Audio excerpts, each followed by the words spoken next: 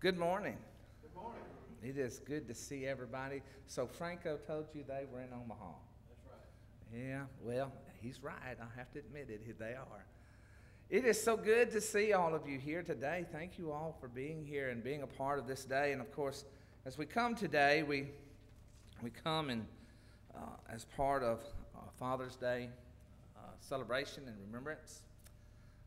To all of you dads who are out there, happy Father's Day to everybody. We want to welcome all who are joining in with us this morning for our morning worship service. It is our hope, it's always our hope, that as others can hear us and see us, that God is ministering in their lives. And we pray that God's hand will touch, particularly those who do not know Christ yet. And that is always our hope, and always. So a big thanks to everyone who is with us. This morning, you have a bulletin insert. Each of you received a bulletin insert, and this is a little liturgy that we do to honor those men who are not just fathers to us biologically, but fathers in the way they treat us and in the way they take care of us. So if you would join with me in reading, of course, this is responsive reading. For fathers everywhere who have given us life and love, that we may show them respect and love. Holy God, hear this prayer for our fathers. For fathers who have lost a child through death, that their faith may give them hope and their family and friends support and console them. Holy God, hear this prayer for our fathers. For men who may or may not have children of their own, but act like a father to someone in need of advice, support, nurturing, and love. For stepfathers who have assumed that role with love and joy, who have loved the children of another as their own and created a new family. Holy God, hear this prayer for stepfathers. For adoptive fathers who have heard the call of God to lovingly step forward for those that need their care. Holy God, hear this prayer for adoptive fathers. For new fathers full of hope, for longtime fathers full of wisdom, for the fathers yet to be and the fathers soon to be. Holy God, hear our prayer for the fathers of your church. For those men who have shaped our lives without claim of family or kinship. For those who have taught us, guided us, shaped us, and molded us into servants of Christ our Lord. Holy God, hear our prayer for the fathers of our faith. We'll do this together. God our Father, in your wisdom and love you made all things. Bless these men that they may be strengthened as Christian fathers.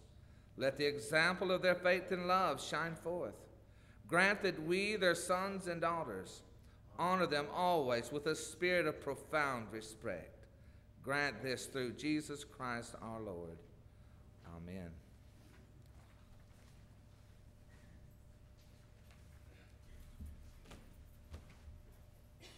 Thank you, Brother Steve, and for all the folks that are watching out there. I want to say happy Father's Day to everyone and hope you have a wonderful day today. I want to ask everybody to stand. We're going to be singing out of the celebration hymnal this morning, and our first hymn this morning, we're going to sing all verses of This Is My Father's World. It's hymn number 143. 143. Let's all stand as we sing.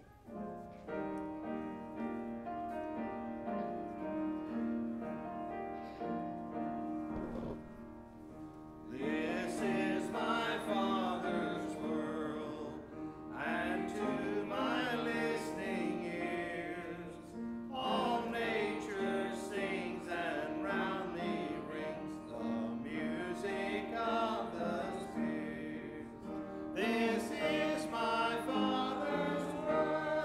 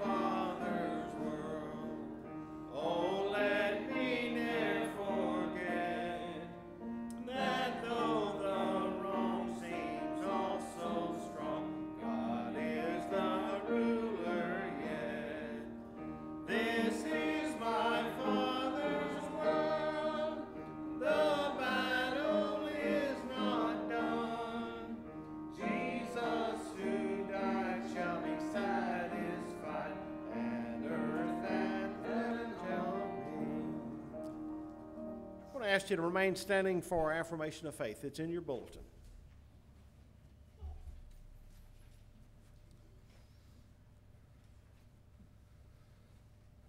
Where the Spirit of the Lord is, there is the one true church, apostolic and universal, whose holy faith let us now declare. We believe in God the Father Almighty, infinite in wisdom, power, and love, whose mercy is over all his works, and whose will is ever directed to his children's good. We believe in Jesus Christ, Son of God and Son of man, the gift of the Father's unfailing grace, the ground of our hope, and the promise of our deliverance from sin and death. We believe in the Holy Spirit as a divine presence in our lives, whereby we are kept in perpetual remembrance of the truth of Christ and find strength and help in time of need. We believe that this faith should manifest itself in the service of love, as set forth in the example of our blessed Lord, to the end that the kingdom of God may come upon the earth. Amen. You may be seated. Our next hymn this morning is hymn number 552, I Am Thine, O Lord. We're going to sing all verses. Once again, 552.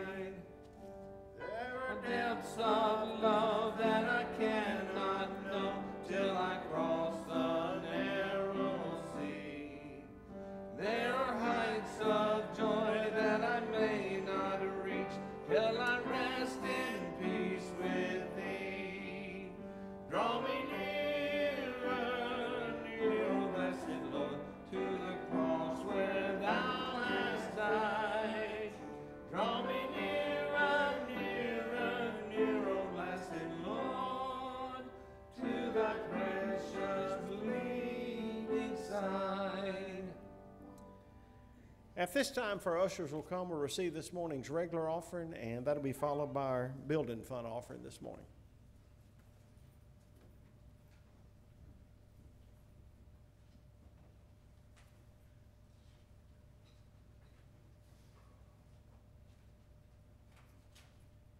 Let us pray.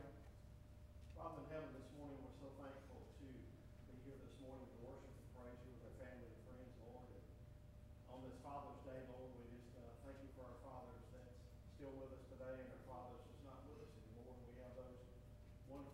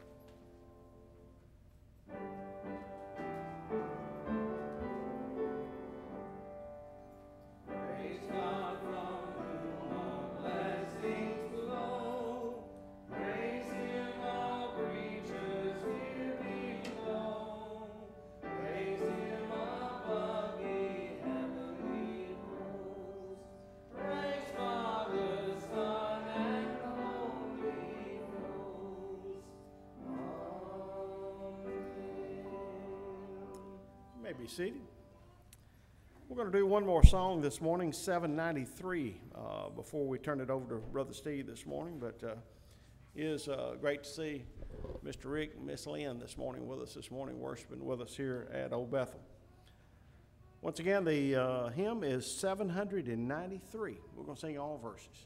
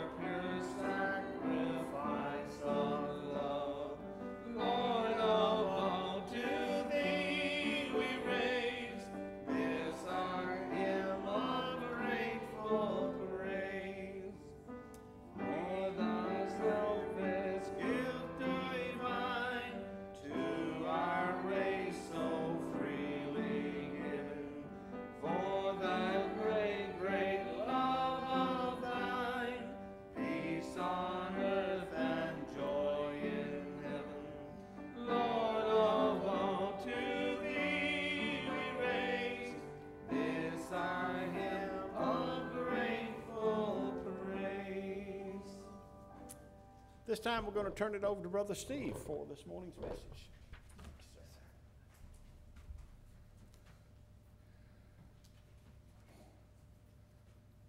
this morning. If you have your Bibles with you and would like to join with me in reading, first I would have you turn to Philippians chapter 4, and stick your bulletin in right there at Philippians chapter 4. We'll be coming back to that. And then once you've got your bulletin in place, then turn to Mark, the Gospel of Mark, chapter 4, verses 35 through 41. Mark chapter 4, verses 35 through 41.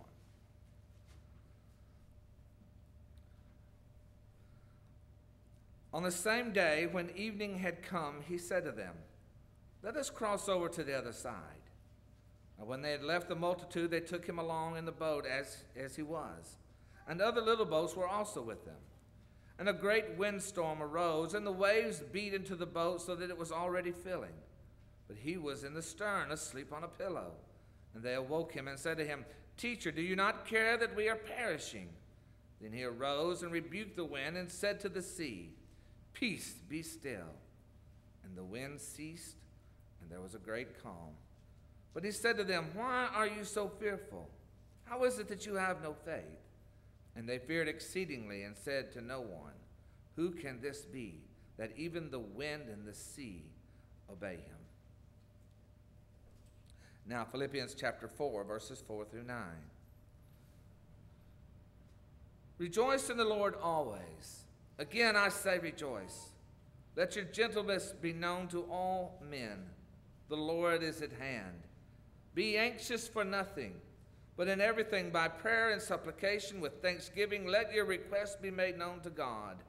And the peace of God, which surpasses all understanding, will guard your hearts and your minds through Christ Jesus. Finally, brethren, whatever things are true, whatever things are noble, whatever things are just, whatever things are pure, whatever things are lovely, whatever things are of good report, if there's any virtue and if there's anything praiseworthy, meditate on these things. The things which you learned and received and heard and saw in me, these do, and the God of peace will be with you. May the Lord bless the reading and the hearing of his words. I imagine most of you, if not all of you, are like me. Every day when I rise, I thank the Lord for the day that lies ahead of me. My thoughts immediately go to what I need to accomplish that day, and I begin to implement my plan. But as I wake, I also wake up feeling satisfied and at peace. At peace that my family is safe, they're happy, and they're cared for. I look very forward to the first words that I will share with Angie. My world is good at that moment. I see the sunrise and a new day emerging. I'm at peace. My mind is mostly clear and things are pretty quiet. Nothing is stirring so much outside. Those for me are blessed moments. I know that I am a blessed man. But just as surely as I know I am blessed, that I'm a blessed man as a husband, a father, a friend, and pastor, I also know that there are others who do not wake up the same way. Life will bring moments that stills our peace and robs us of our joy. And I know that someday when I rise, I too will not feel peace or hope, but instead worry and hurt, maybe some anguish. I wish everything were like those good mornings. But I know that someday, at some time, life will do its cruel thing to me and rob me of it. I can't escape it. None of us can. But for me and for you, we do not have to immerse ourselves in life's afflictions. You and I, we have another place to go. I have been in the boat with the Lord on the calm days and the rough days. I'm sure all of you have too. There have even been days when I wondered if God really cared what was going on in this world and in my life, or with me, or with someone that I loved. That is normal. That's what happens when you're afraid and worried. When the waves of this world are breaking over the bow of your boat. Ministry is not what you think it is. Neither is ministering. All of you do that, you know. It isn't just the preacher who does it. Ministry allows you to be a part of the good things of our faith. It gives you an opportunity to smile and rejoice at the good things that God is doing. It gives you an opportunity to be together, to shake hands and hug necks. Thank goodness we can do that again. It provides opportunities to talk about how good God is. That is most of what you will see and hear from preachers. Those are good days. Peaceful days. But then there are other moments. Most folks don't know what it's like to plan a funeral for a 4-year-old. Or to sit with two people who are going in opposite directions to try to help them find a way to keep their marriage together. Most people do not know what it's like to visit a young person struggling to find their way out of depression, or helping another young person plan how they're going to tell their parents that they're expecting a baby. Most do not know what it's like to offer an encouraging prayer for someone who has already made their plans to journey to the great reward of their faith.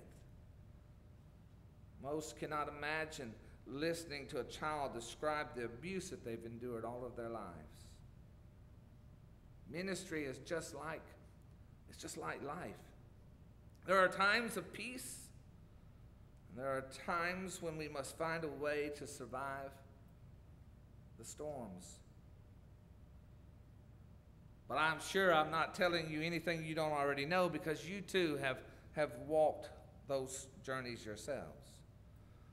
You've been out there on the water, wondering, where are you, Lord? Do you even care what's going on out here with us?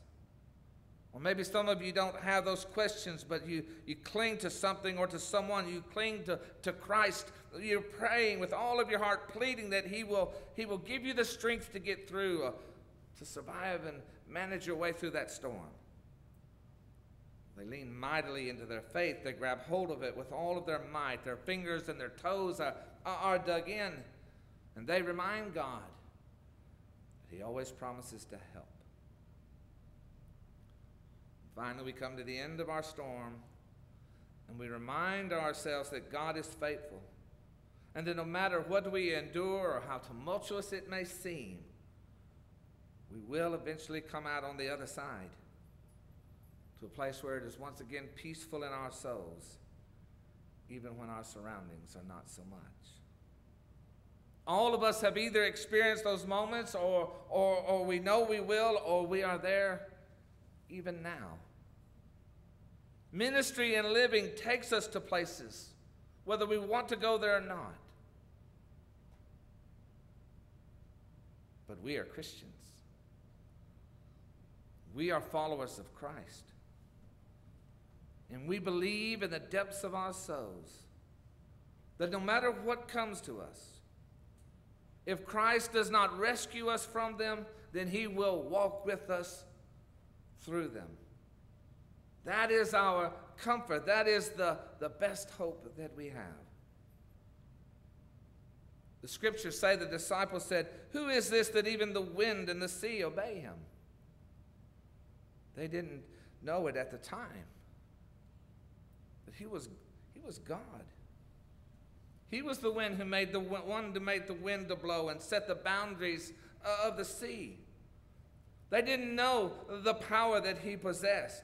They didn't know that he could turn turbulent waters into a tranquil sea. They didn't know it at the time. They could not help themselves. But we do. We know what God, our Heavenly Father, can do. We know that God can calm the storms.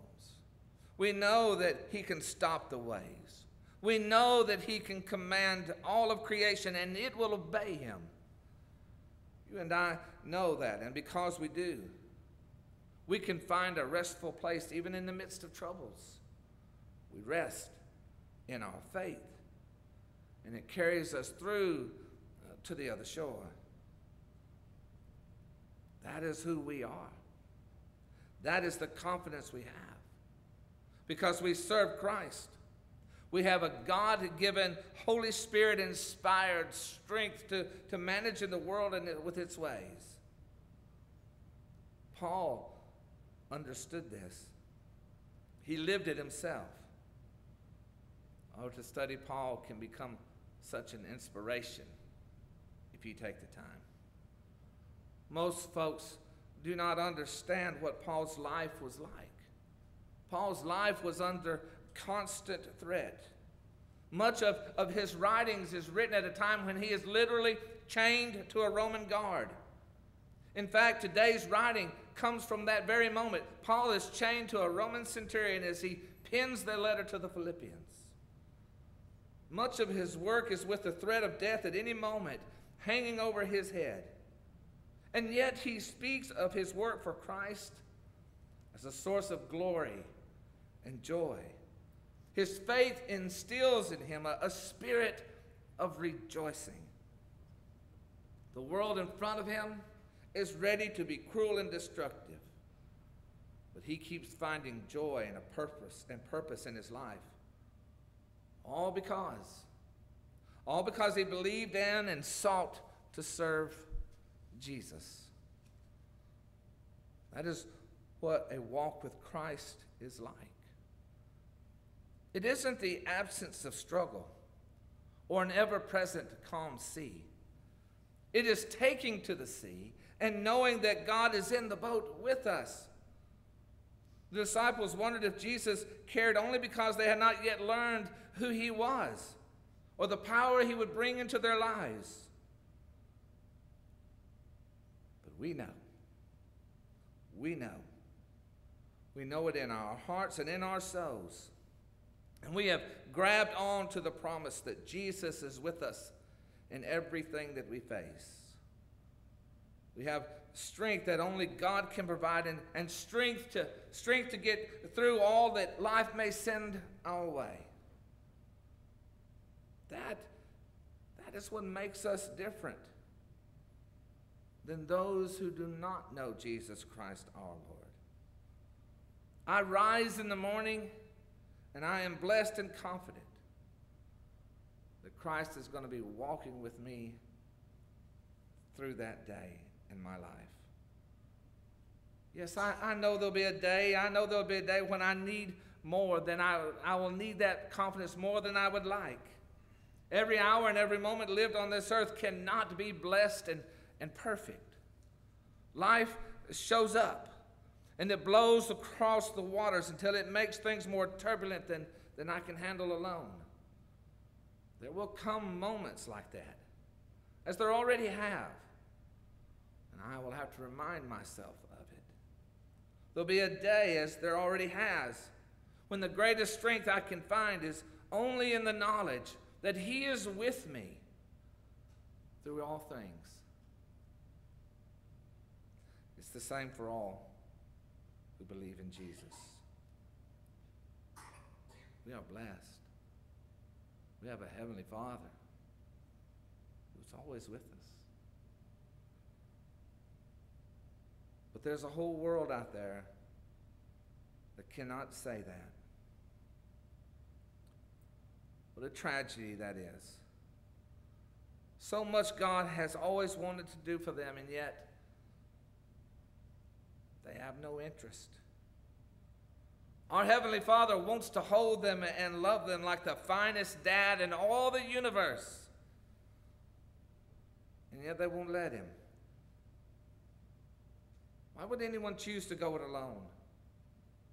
Why would they want to feel there was someone, why wouldn't they want to feel there was someone who was walking with them, who loved them, walking alongside of them in this world and through this life? Why do they not understand the loneliness and abandonment they feel? That it can be overcome if they choose. Why don't they lay claim to God's willingness to strengthen them and help them on their journey through this life and on this planet? I don't understand it. I wish they knew what you and I knew. No. I wish they would hear the voice of God calling them home to a Father who loves them. I wish they knew the power Christ can have over the storms in their lives. I wish the joy and the hope and the peace that Paul was always filled with. I wish they could feel it and embrace it for themselves. Our faith is good. Our God is good. Always. Our lives can be good because we believe in Christ, because we believe in a Heavenly Father who wants nothing but the best for his children. I know the world is winning more souls than we are, but those souls will be empty and lost. They will not find joy and hope in the peace that we have. The darkness of doubt and love for the world will occupy the space that God would have gladly shined his light into. They could have it all of God if they just wanted him. He would be glad to sit in the boat with them while they make their journey to the other side. He can calm the storms. He can get you safe to the other side. If only you would just believe in him. Now, some will say, well, Brother Steve, they've chosen for themselves. But I would say to those who say such a thing, you're listening to Satan, and you need to turn him away. Yes, they've chosen for themselves, but that cannot mean that we leave it there. Christ refused to leave it there, and that's what they crucified him for. That's what Paul gave his life for. We must never be satisfied with the way it is.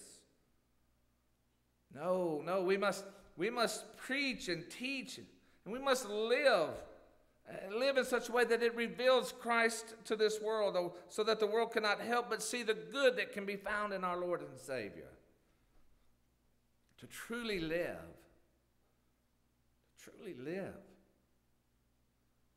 is to know who Christ is. There is no better life than that. Our Heavenly Father is the good Father who walks with his children throughout this life. Our Heavenly Father is the Father who waits at home patiently for that child to come back home after having done it all wrong, and rejoices to see him again, to have them back home. I pray, and I hope you will too, that someday the whole world will understand, that the whole world will understand our Father is the one who wants to see them, who wants to see them to the other side. Whether the waters are rough or calm. That is what our faith can do. That is a gift from God. That is a gift from our Heavenly Father to all who would believe him to be our God, our Creator, our Sustainer, and our Redeemer. Our closing hymn.